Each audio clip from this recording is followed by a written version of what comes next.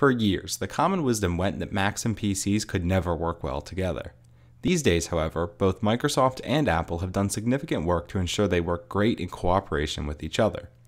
With that in mind, there are still a few glaring issues that prevent working between the two from being as seamless as it could be.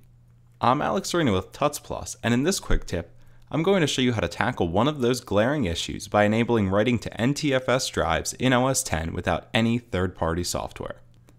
That's right, this is functionality that's been built into OS X for some time, but for whatever reason, it's an option that Apple has chosen to hide from the sight of the average user. What this means for you is that in order to enable writing to an NTFS drive on a Mac, we're going to need to dive into the terminal, which is located within the Utilities folder on your Mac. Like I've said before, don't let a case of terminal phobia get in the way of you and your end goal. In all honesty, you don't even really need to understand what the commands that you'll be entering mean. Just buckle up and follow my lead. First things first, we're going to type sudo nano /etc/fstab. The sudo command is telling the terminal that we'd like to be given administrator access to the command line. This means that you're going to need to enter your administrator password. I'm entering mine right now, but rather than showing what I'm typing, the terminal is actually showing nothing at all. For a new terminal user, this is definitely a strange behavior, but again, it's one that's totally normal. Once you've finished typing your password, press enter, and you can see we've been brought to a program that looks like it's something out of the 80s. It's called Nano, and it's the text editor that's built into the OS X terminal. The file that we're editing is called fstab, and it's a system configuration file that's responsible for the drives and partitions connected to our Mac.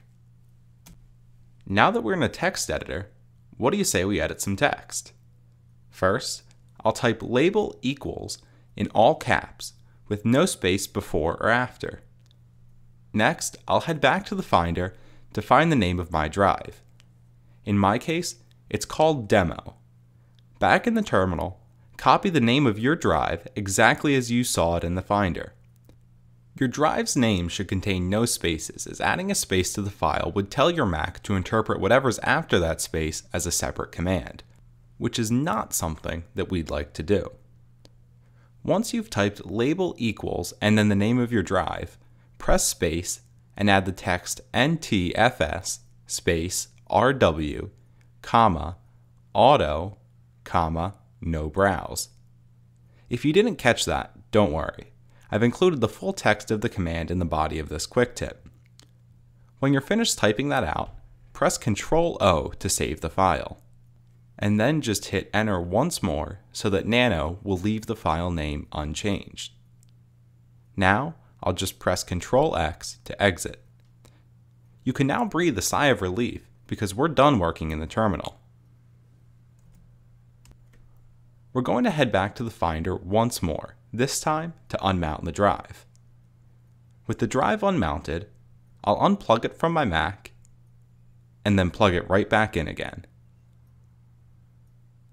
Now you're probably saying to yourself, oh no, I just plugged my drive back in. Why isn't it showing up in the Finder? Well, you can actually breathe another sigh of relief because that's exactly what was supposed to happen. Since it's still a hidden feature, even when enabled, Apple's NTFS driver won't show your drives in the sidebar under the Devices view like usual, but that doesn't mean that they're not mounted. Luckily, there's a pretty simple workaround for this. I'll head up to Finder's menu bar and click Go, and then go to Folder. Here, all I'm going to type is \volumes, and then press Enter. Voila! I've just navigated to the system's hidden volumes folder, and as you can see, the demo drive is right where it should be. If you don't feel like repeating that final step every time you want to access your drive, don't hesitate to drag it to your favorites in the sidebar, like so. Now check this out. You see this important file that I could only read before?